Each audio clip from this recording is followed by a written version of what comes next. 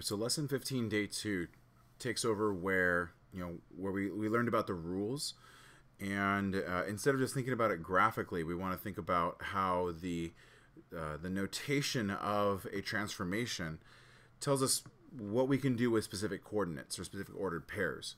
We should still know what the different features of the function do and how they transform the function. So if we consider f of x equals x, the parent function, then multiplying by 2 and adding 3 will shift this thing up 3 spaces and make it look like it's squeezing in or stretching up. And so we're going to mark both of those. That's what g of x is going to do. How it's going to be different from just the regular f of x equals x function. H of x, which equals negative of the quantity x minus 2, well, the negative out front is going to flip the function over the x-axis, and the minus 2 rules with hopeful explanation to just start to sink in and make sense. We're going to shift it to the right 2 spaces.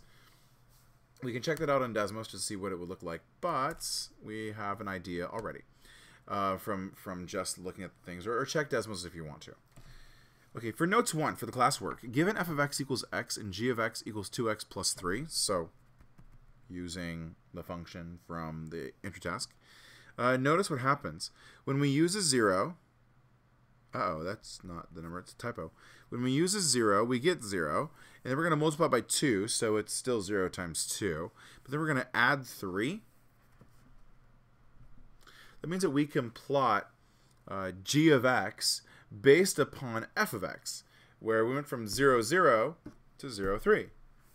If we use a 1, then f of x is 1, and we're going to multiply that 1 by 2, and then we're going to add 3.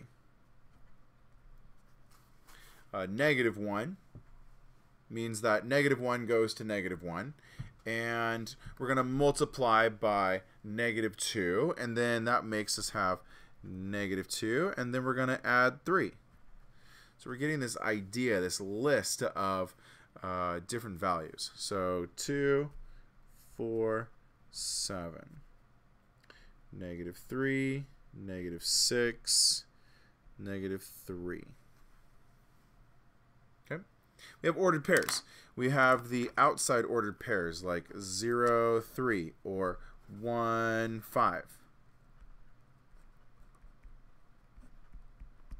We can do that with all of them, and we can eventually plot those on a graph and be able to compare visibly how the different functions are changing. So what if we have h of x? H of x is the negative of the quantity x minus 2. So if we go with 0, and we're going to subtract 2 first. And then we're going to flip it. That tells us that 0 goes with positive 2. 1. 1 minus 2. Negative of 1 minus 2. Negative 1. Negative 1. Negative 1 plus 2. And then flip it. 2. 2 minus 2. Flip it. Negative 3. Negative 3 minus 2. And flip it. There. Order of operations happens in the transformation. It's following some steps for us to mess with the x and y coordinates.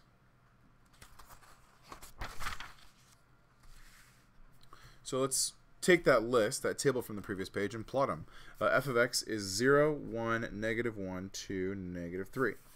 0, 0, 1, 1, negative 1, negative 1, 2, 2, negative 3, negative 3. And it looks something like...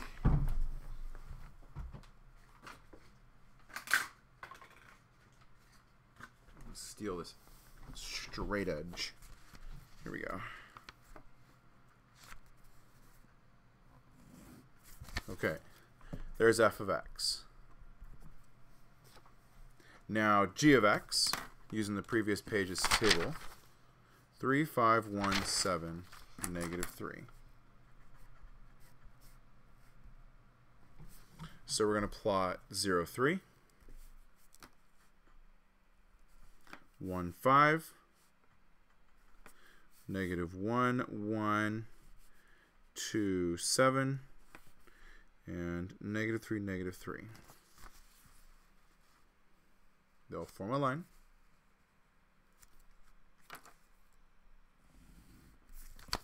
There's g of x. Okay. H of x. 2, 1, 3, 0, 5. Okay, so if the prediction of what you do with the x coordinate, the x value, 0, 1, negative 1, etc., if that's right, then we should also, and then h of x is indeed flipped and shifted to the right, we should see this function moving over. So 0, 2, 1, 1, negative 1, 3, 2, 0, negative 3, 5, and certainly, sure enough, it is flipped and shifted to the right 2 spaces. There we go. There's h of x.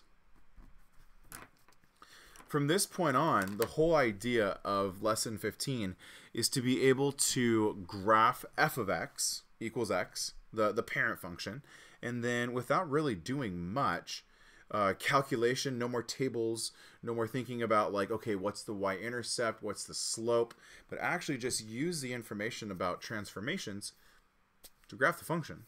Take a look at exercise 3, part A. If I graph f of x equals x, it looks something like this. It has a slope of 1, 1. So that's just to give me an angle.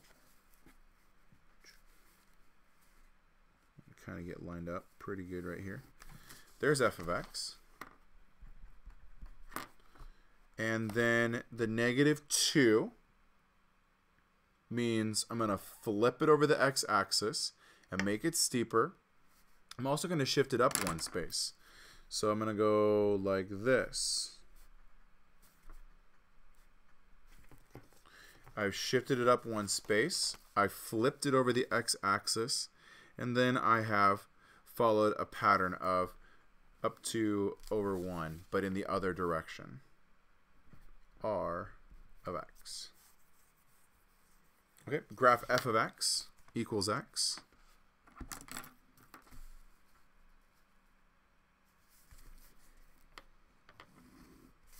And then graph t of x. T of x is half the size. It's the 1/2 x means we are pushing every y value from 1 down to a half, from 4 down to 2, from 8 down to 4, or in the other direction, from 4 to 2, or from 8 to 4.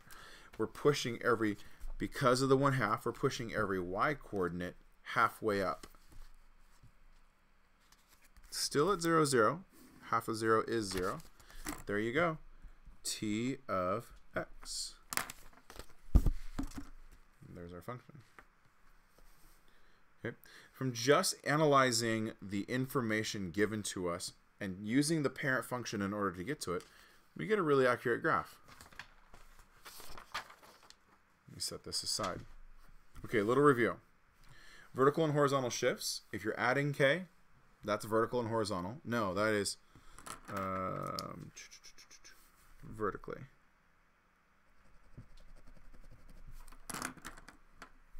Inside, that's left or right. So this is a typo. It needs to be fixed. This is a compress vertically. K on the inside is a compress horizontally. And this is a flip over the x-axis. So in order to put everything into perspective, 1, it's create the graphs based upon the information. 2, it's to do that in reverse. Use the information that's given in order to create the equation. So here's the graph. We have, that's f of x. So f of x equals x. But then consider some important key features. I'm shifting to the right 1 space. So that would be x minus 1. I'm flipping it, so I'm flipping it from there where it would have gone up from that point on. Now it's going down, so I'm going to say it's negative. It's also going 3, 1. G of x is negative 3x minus 1. I'm going to check that with Desmos real quick. I'm going to go negative 3x minus 1. Yep, there it is right there. You can see this line right here is actually very accurately to the right one space and flipped and down 3 over 1. Perfect. Okay. This 1, by the way, tells us that that's the y-intercept. Or no, that's the x-intercept. Okay, here we go. Do the next one. We have f of x equals x. That means we're keeping it the same. We're shifting down one space. So if f of x equals x, then we're going to go and minus 1 to the quantity. We're also up 1 over 2. So we're going 1/2 x. That's somewhat obvious. That definitely works. 1/2 x minus 1. I mean, that works. That's rise over run. That's slope. Another way that we could have done this is we could have said shifted to the right. So x minus 2. Slope of 1/2. So 1/2 x minus 2. That also worked. You can see the green line is exactly the same as the blue line. Those are two functions written differently that rely on maybe slightly different pieces of information, but they do give exactly the same function, ultimately the same solutions when graphed. Okay. Next page. All right. If we are able to think about a function going from x to something that involves x, we should be able to do this in reverse. There's kind of a process that follows the order of operations to do that. Let's take a real good look at this one. So here we go. We can describe a transformation from a function that is not f of x to x, thinking of undoing the transformation. So if what we have is negative 2x plus 3, we should first of all begin by subtracting 3 from both sides. So we should take the 3 away, and then we have to divide everything by negative 2, or multiply by negative 1/2. And what we end up getting is a transformation in reverse. We go from 0, plug the 0 in here, because I'm going to fill it all the way out, 1, negative 1, so negative 2n plus 3. And then we're going to plug those in where this is g of x. So in the formula, I'm going to put this where g of x is located. So negative 1/2 times 3 minus 3 equals 0. And negative 1/2 times 1 minus 3 equals 1. And negative 1/2 times 5 minus 3, that's a 2, negative 1/2 times equals negative 1. So negative 1/2 times all of this, negative 2n plus 3 minus 3 equals, well, those cancel, equals n. So this is a method of removing and the transformation of g of x and finding out the original function, the parent function x. We've undone. Here it is again. We have h of x equals 1/2 x plus 2. So the first thing we should do is multiply both sides by 1/2. And then, wait, what am I doing right here? Oh, I'm sorry. This is going from f of x to h of x. So 0, 1, negative 1, n. Then we're going to take and plug those in. So 2 1/2 plus 2, 2.5, and negative 1/2 plus 2, 1 1/2, or 1/2 n plus 2. Okay, sorry, I realized I did that entire set without showing you what I was filling in the table. Really, I'm just plugging them in, right here to right here. The reason why I'm showing you this is because if we have a g of x function and we want to go from g of x to h of x, maybe we need to pass through the parent function. So pass through, the use of f of x is, and eventually we can write one function in terms of another. If h of x equals 1/2 f of x plus 2, but f of x equals negative 1/2 g of x minus 3, then we can take that expression and we can swap it out. 1/2 negative 1/2 times g of x minus 3. And we can add 2 to that. This expression will transfer, it's a fancy expression, but it'll transfer the g of x equation through some transformations until we make the h of x equation. Here, let's use Desmos to prove it. Oh, that's why I needed to get that out of the way. Okay. So let's first of all start with g of x equals negative 2x plus 3. And then let's write f of x as negative 1/2 times g of x minus 3. You can go away. And then h of x equals, where are we at with this? 1/2. Let's see, it's x plus 2, right? So I'm going to make blue go away. We're trying to show that red and purple, like you can turn red into purple using g of x. So let's go 1/2 times negative 1/2 times g of x, need parentheses here, minus 3, and then plus 2. Boom, it lines up. Black and purple are exactly aligned. I feel pretty good about that.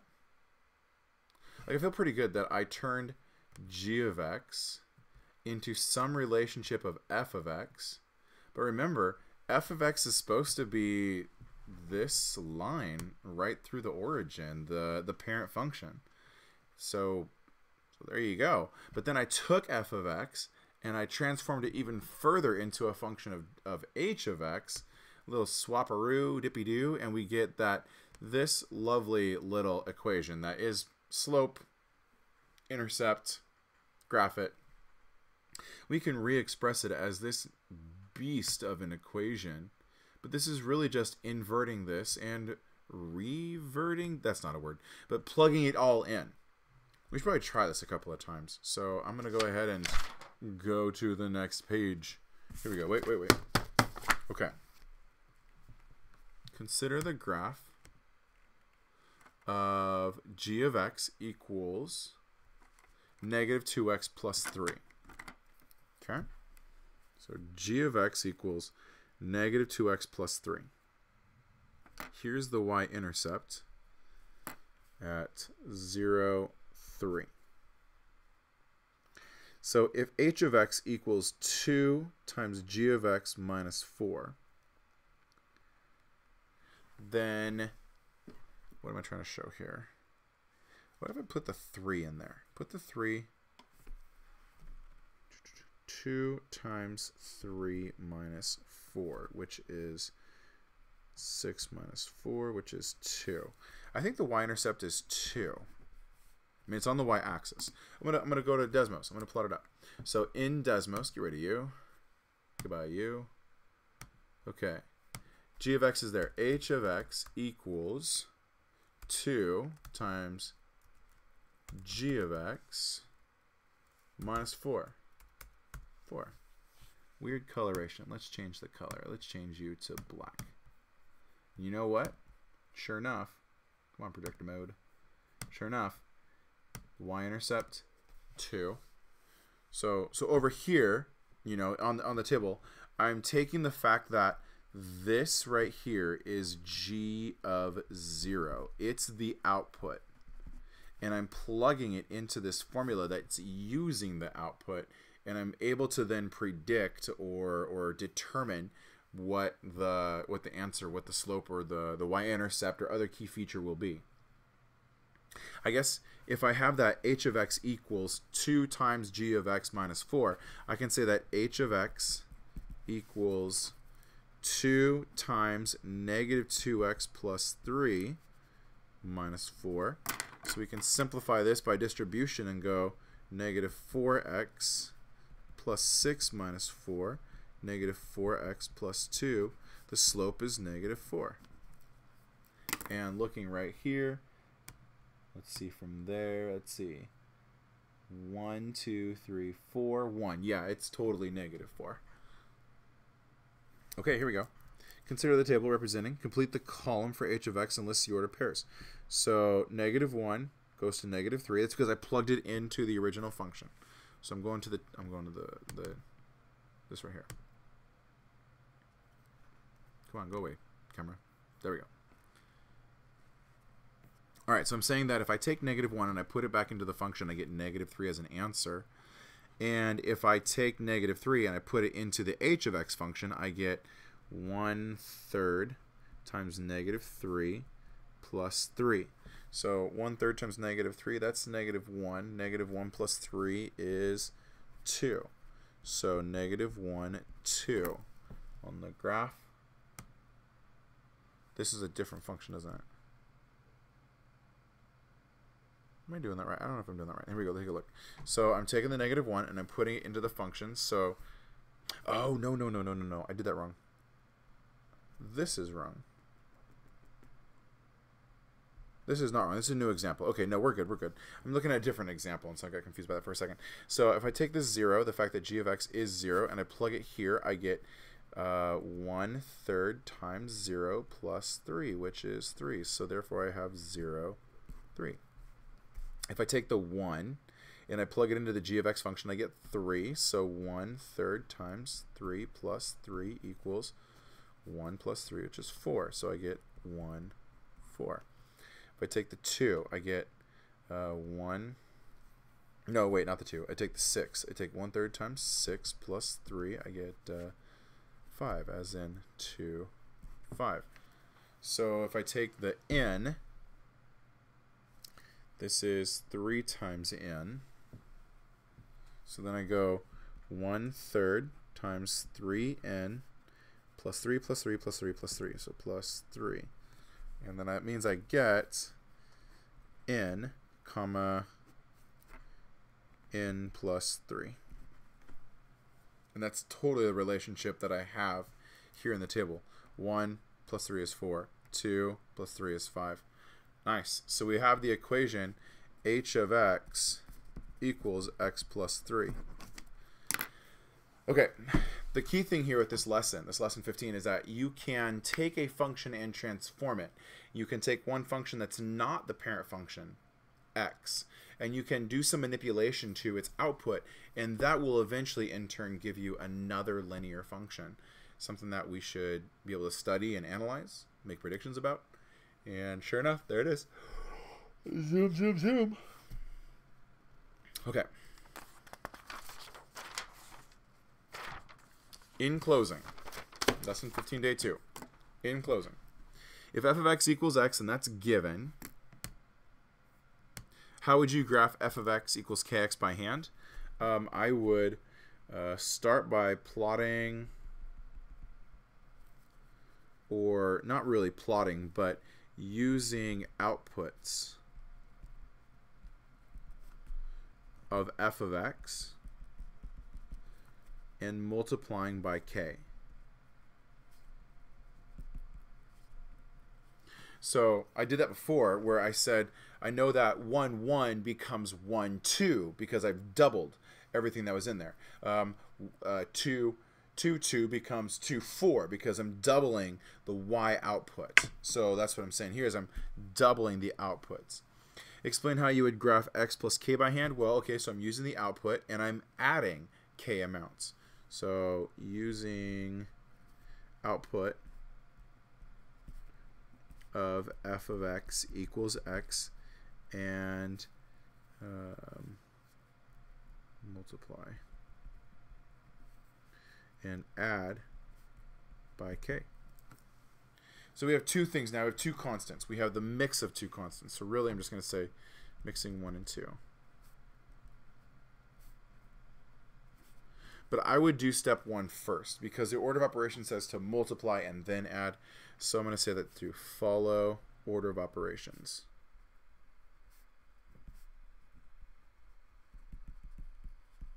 Okay.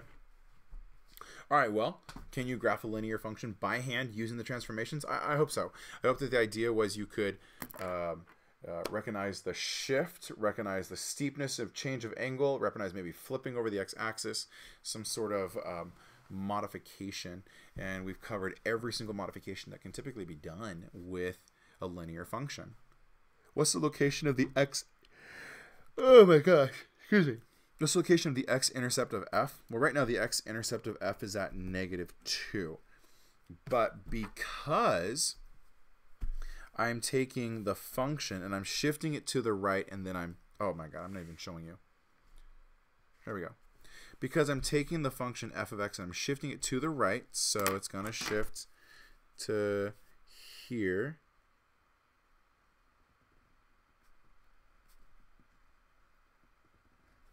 And then I'm going to shift it up 2 spaces. So, boom, boom. Let's use a different color now. Let's use red. Red was coming across nicely. Right there. So, -3. Oh, my bad. How is the x-intercept of f transformed? I got that in the wrong answer. -3.